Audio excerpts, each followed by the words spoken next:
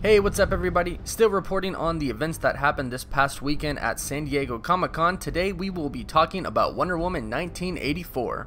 Some interesting events happened this past weekend regarding the movie. One thing is, there was footage shown. This is pretty shocking considering that filming has only just begun for Wonder Woman 1984, but San Diego Comic-Con is famous for studios giving a first look at their new movies coming out. The footage was obviously still rough, but it gave people a different insight on what the movie will be like. One fan did manage to snap a couple of photos of the trailer, which are these that you see here. Based on what everyone described, it started out in a mall. Wonder Woman was wearing her Wonder Woman costume, which is said to be brighter than before. And based off this photo taken from the trailer right here, it does in fact look a little bit brighter. It goes on to show Wonder Woman saving a little girl from two criminals. Wonder Woman crushes the criminals' guns with her bare hands, then she throws the little girl into a giant teddy bear to get her out of the way and into safety. And as you can see in this picture, it seems to be taken right when Diana has the guns in her hands. Wonder Woman then pulls out the lasso of truth, lassos the two bad guys, and jumps over a balcony, pulling them with him. We then cut to a logo of Wonder Woman 1984.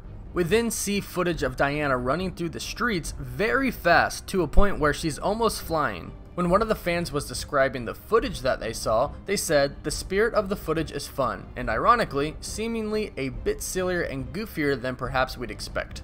Take that last comment with a grain of salt because, like I said, it's rough footage, it's nowhere near complete, so the fact that it seems sillier and goofier may not really be the case once it's all complete and edited. However, they could be going that way. DC has been pretty dark the last few years, and it hasn't really worked for them very well, and we know that Aquaman, Shazam, and Wonder Woman 1984 are going to be more lighthearted than the previous movies that we've seen over the handful of years. So maybe they are going this way, but let's hope it's not too silly because the first Wonder Woman movie was fantastic, so I hope they keep the same direction that they were going with the first one.